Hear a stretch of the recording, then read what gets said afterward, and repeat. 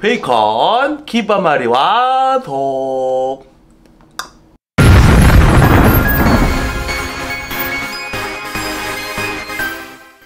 뜬뜬뜬뜬뜬. 안녕하십니까, 코먹지TV의 코딱이입니다. 코먹지TV라는 게 뭐냐면요, 바로 코로나에 뭐먹지?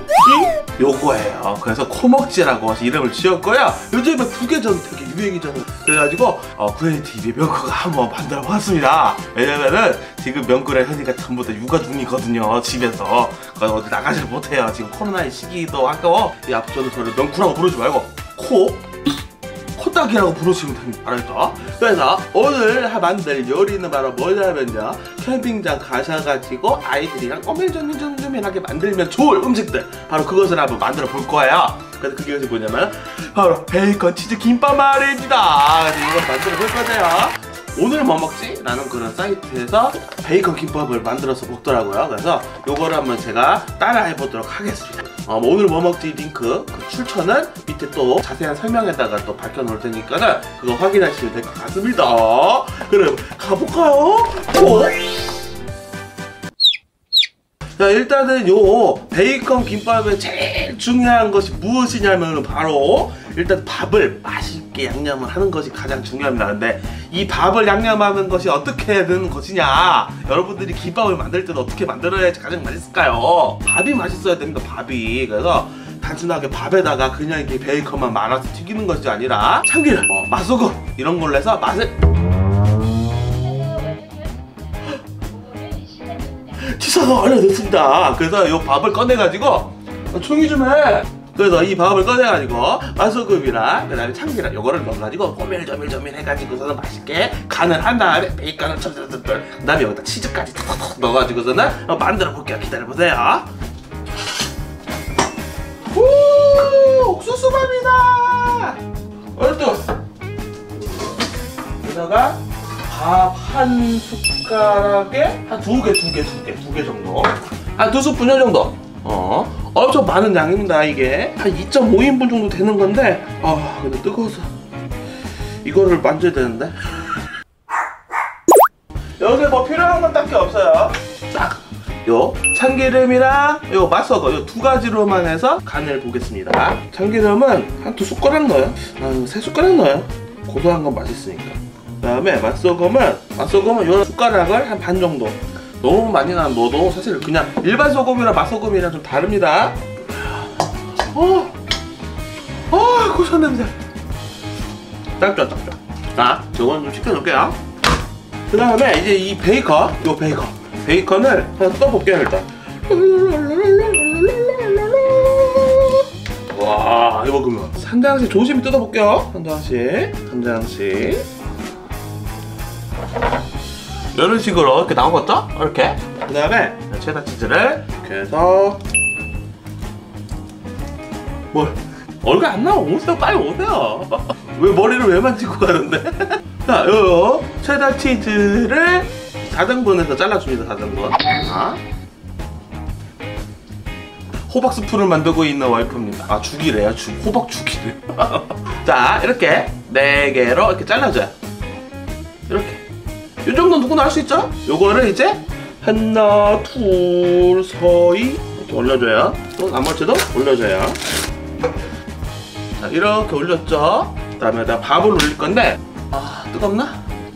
뜨거운 거. 요걸 그냥 만지면 뜨거우니까 숟가락으로 퍼줄게요. 말아가지고 초밥처럼 이렇게 만들면 돼요. 이렇게 해서 톡톡톡 뜨르르 이렇게 지금 치즈 위에 밥이 올라갔죠? 요거를 김밥 만들 시간 말면 돼요. 이렇게 해서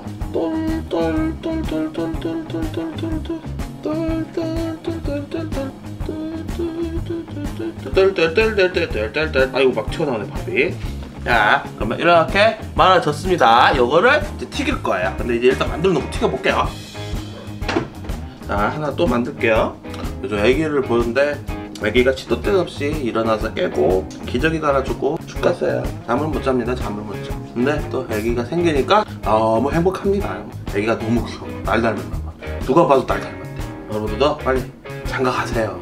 애기 보면 또 인생이 달라집니다. 열래. 자, 됐다. 자, 이렇게 해서 베이컨 기바마리와 도. 이거를 이제 한번 기름에다가 튀겨볼게요. 먼저 불을 좀 올려주시고요. 프라이팬을 좀 달궈 놓으시고요. 기름을 좀 올릴게요. 올려볼게요. 소리 좋아라. 뜨거. 이런 거는 현이가 잘하는데. 진짜. 현이가 진짜 출산한 지 얼마 안 돼가지고 되면 좀 정신이 없을 겁니다. 저희는 병원에서 출산하고 원래 산후조리를 들어가야 되는데 거기 병원에서 이제 확진자가 생겨가지고 저희 그냥 강제 퇴원. 그래서 집에서 강제 자가격리하고 2주 동안, 그 다음에 산후조리원도 못 가고 되게 힘들었습니다. 막 치즈가 치즈가 막 나와요.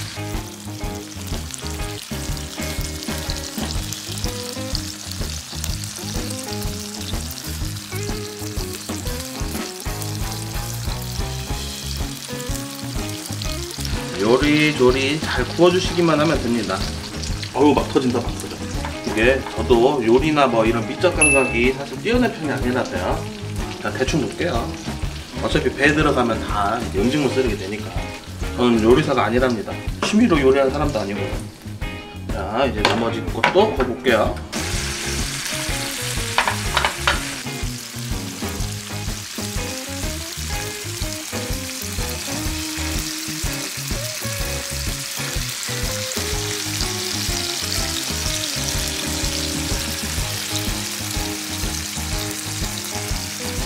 밥 안에 옥수수가 들어간 거는 저희가 옥수수 밥을 해놨기 때문에 그런 거예요. 그래서 옥수수는 굳이 안 들어가도 되는데 뭐 넣고 싶다 그러면 옥수수 콩 같은 거 좀 사가지고 물기 쫙 빼가지고 마르실 때 그때 같이 넣어주셔도 좋을 것 같습니다.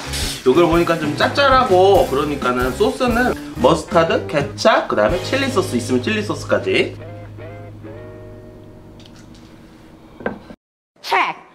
맥주가 있어야 될 것 같아요. 맥주. 됐다. 먹도록 하겠습니다. 어때? 맛있어? 괜찮아? 표현해줘봐.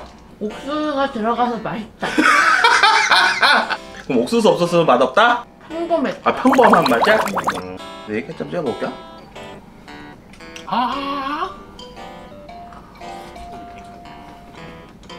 딱 그 맛이에요. 삼겹살 밥 올려서 먹는 맛. 일단 애들이나 살찐 사람들이 무지하게 좋아할 맛입니다.